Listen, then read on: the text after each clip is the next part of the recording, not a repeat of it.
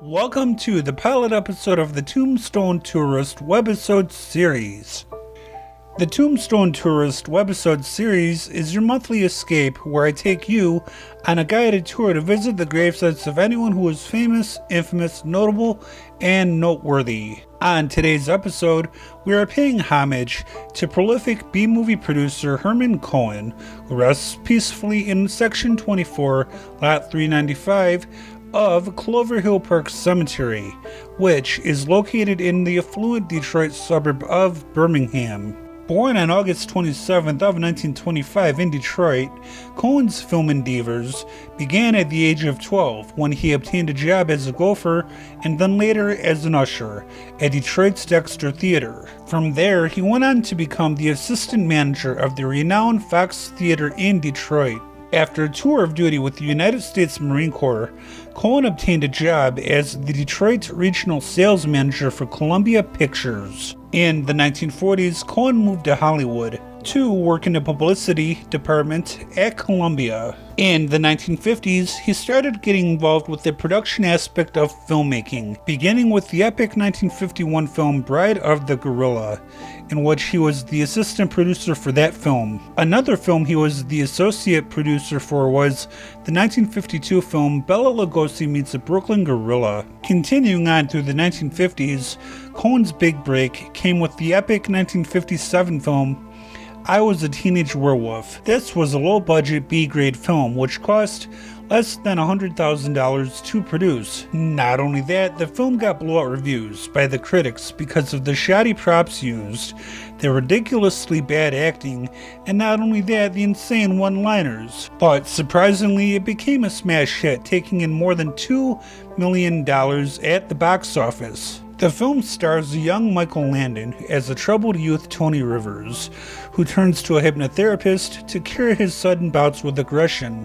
Instead, the evil doctor gives the young teen an experimental elixir that turns him into a werewolf. The concept of this film became an instant hit for the teen horror genre. Before the film came out, Cohen was warned that his masterpiece would annihilate his reputation and career, but he simply ignored the pessimistic attitudes of his colleagues. Despite the negative feedback, Cohen made an uncredited cameo appearance in the manner of Alfred Hitchcock. Following the success of the low-budget epic I Was a Teenage Werewolf, Cohen went on to create other motion pictures where the theme always included teenagers being turned into some sort of horrifying monster. Some of those other films include the 1957 film I Was a Teenage Frankenstein and Blood of Dracula, which was also made in 1957. As the 1950s were coming to an end, Cohen relocated to England and continued the madness of creating gruesome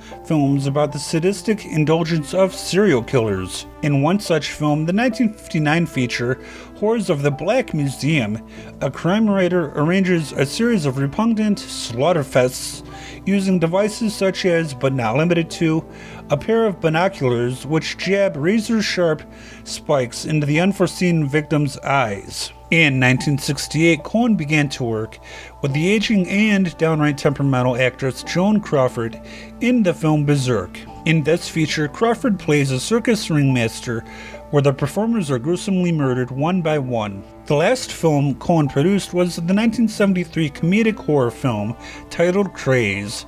This film starred Jack Palance, Trevor Howard, and Diana Dors. After retiring from the motion picture industry, Cohen returned to the Detroit roots he left behind in his teen years and purchased the Fox Theater. By the late 1970s, Cohen was involved more with writing and film distribution than with film production.